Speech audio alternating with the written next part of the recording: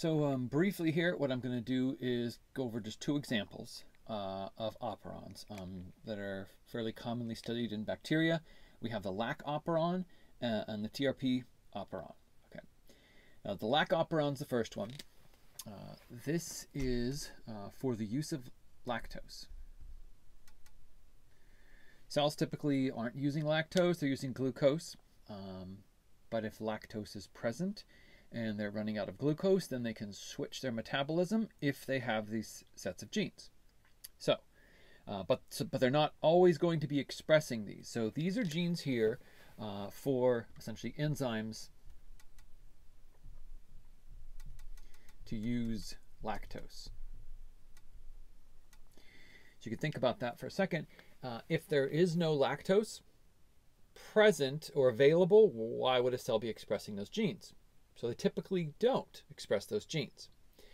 What happens is we have a gene here that is going to always be doing this. It's always going to be producing a repressor protein. All right, so that repressor protein is going to go and bind here to the operator. So the Lac O is the Lac Operator, right? That means this here, which is the promoter, the Lac P is called the P for the promoter, O for the operator, it's shut down. So RNA polymerase, if it were to try to come in here and bind, won't be able to read because the repressor is in there.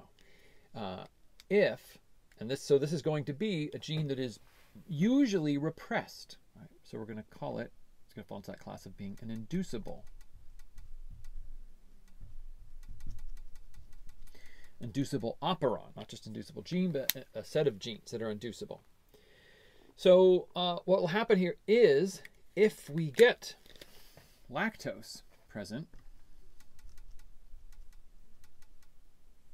lactose is converted into a molecule called allolactose, which is very structurally similar to it, and that molecule can then bind to the repressor protein. So if lactose is present, if we have lactose, then lactose will bind to the repressor protein and remove it.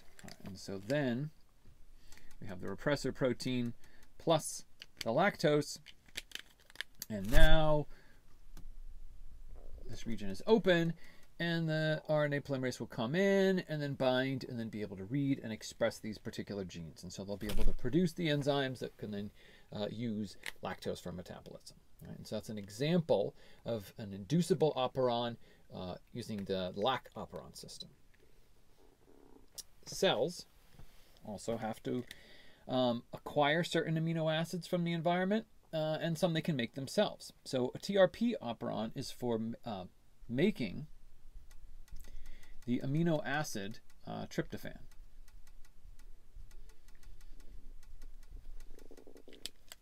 So let me divide this here. Separate example. So these are all enzymes needed to make tryptophan.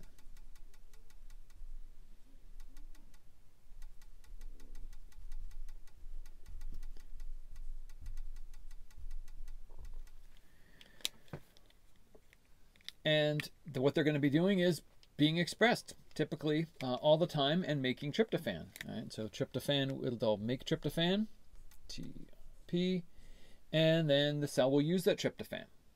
However, what's going to happen is there are repressor proteins that are being made, just like here, and they're going to be being made all the time as well. So this is a gene that's separate. So this gene is right here. The repressor protein gene is right here along with those genes in the Lac Operon system. This repressor protein, I put this little hash marks here because it's far away from these sets of genes here, but it's going to also make a repressor. So I'll just put an R there for a repressor.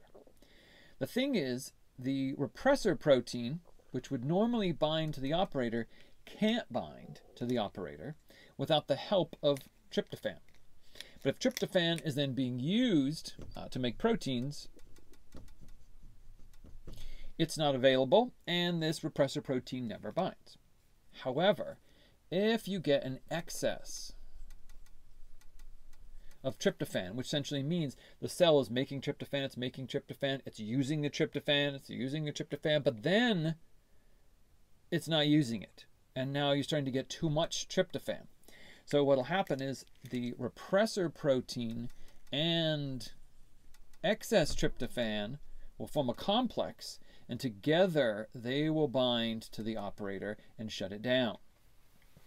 These are repressible. This is an example of a repressible operon system.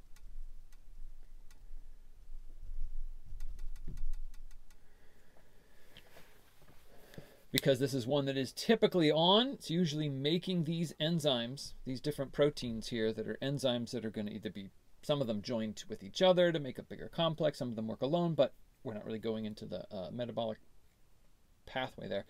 Just the idea, they're all necessary as a group collectively, which is the idea of an operon, to make this particular amino acid, but if the cell doesn't need so much of it, it can then shut that process down. And that's the idea, right? And so there's all, there's all kind of more details that we could go into with this, but this is really, and you don't really need to know the names, of the specific proteins or enzymes coded for by the specific genes. It's more of just the overall concept that this is one way that cells regulate gene expression, is at this particular level of using an operator and repressor proteins.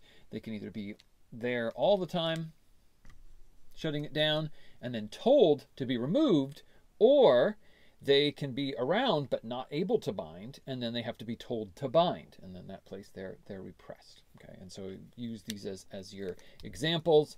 The Trp Operon as the example of a repressible system, and the Lac Operon as the example of the inducible system. Okay.